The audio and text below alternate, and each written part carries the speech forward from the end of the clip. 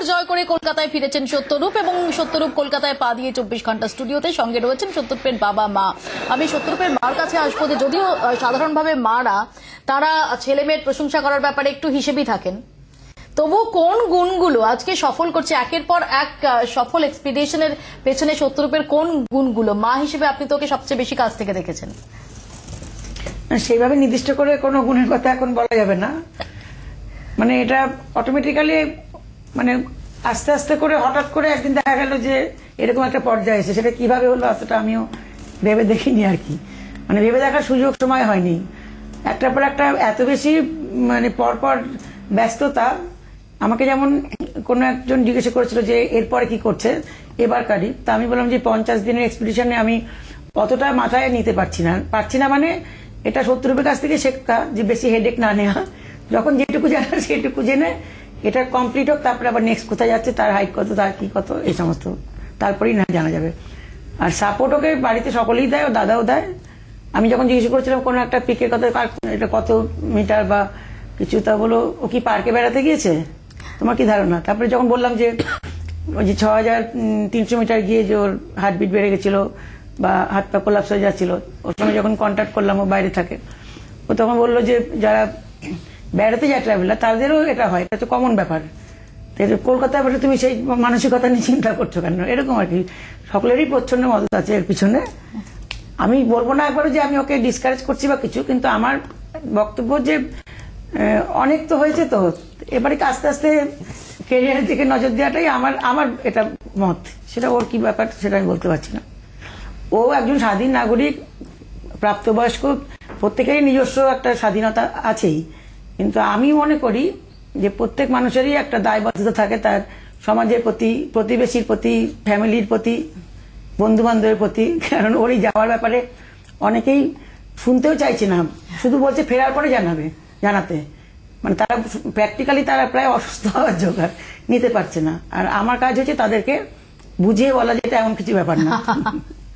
আমি একটু শুভময় বাবুর কাছে আসবো। শুভময় বাবু, ধরা যাক যে একটা এক্সপিডিশনের কথা যখন ভাবছে, তখন যে তার অনেক প্রোজ এন্ড কনস রয়েছে, বিশেষ করে এই এক্সপিডিশনের আগে যেমনটা একটু আগেই সত্যরূপ শেয়ার করছিল যে এর যে বিপুল ব্যয়টা সেটা জোগাড় করাই একটা ভীষণ কঠিন, সেটাই একটা বড় চ্যালেঞ্জ, মানে যেটা সামিটের থেকে কোনো অংশে কম চ্যালেঞ্জ ছিল না। তো এই জায়গাগুলোকে আপনি কিভাবে দেখেন এবং সেই সময় কিভাবে ওকে মনে জোর দেন?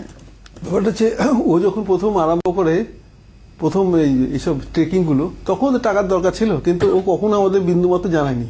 ট্রেকিং যেমন ধরো কিলিমাঞ্জারো হওয়ার পরে বলে আমি কিলিমাঞ্জারো জয় করেছি, টাকা পয়সা করতে সে ম্যানেজ করেছে, আমার কাছ থেকে কিন্তু কখনো পয়সা নেয়নি।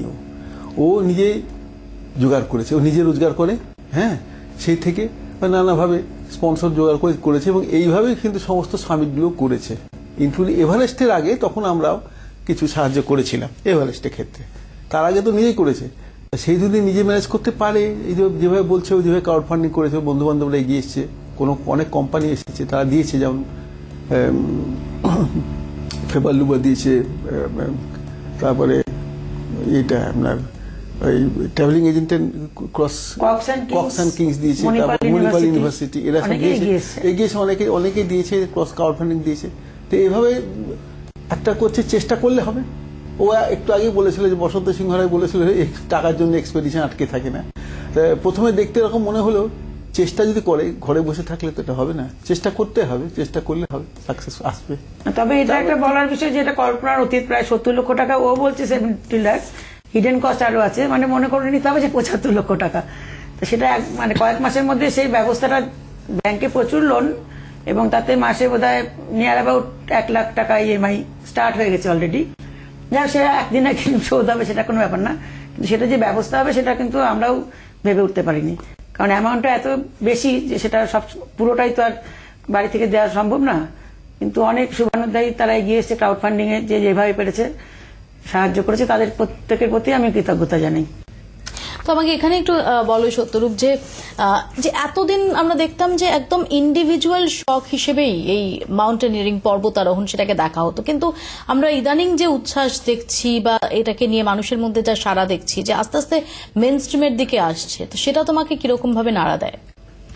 হ্যাঁ, এটা আমার কাছে একটা খুব বড় চ্যালেঞ্জ, এবং আমাদের বেশ কিছু মাউন্টেনিয়ার আমরা একই রকম ভাবে ভাবি যে মাউন্টেনিয়ারিং এটা একটা ওয়ে অফ লাইফ, এবং এটা একটা মেইন স্ট্রিমে আসাটা খুব দরকার। কারণ আমরা ফুটবল, এখন কি মনে হয় যে মেইনস্ট্রিম স্পোর্টস হিসেবে গণ্য হওয়ার সঙ্গে দূরত্ব এখন অনেকটা রয়েছে, এটা মনে হয়? দূরত্ব অনেকটা কমেছে আমি বলবো এই কারণে, কারণ দেখুন আপনারা এরকম একটা প্রোগ্রাম করছেন, হ্যাঁ,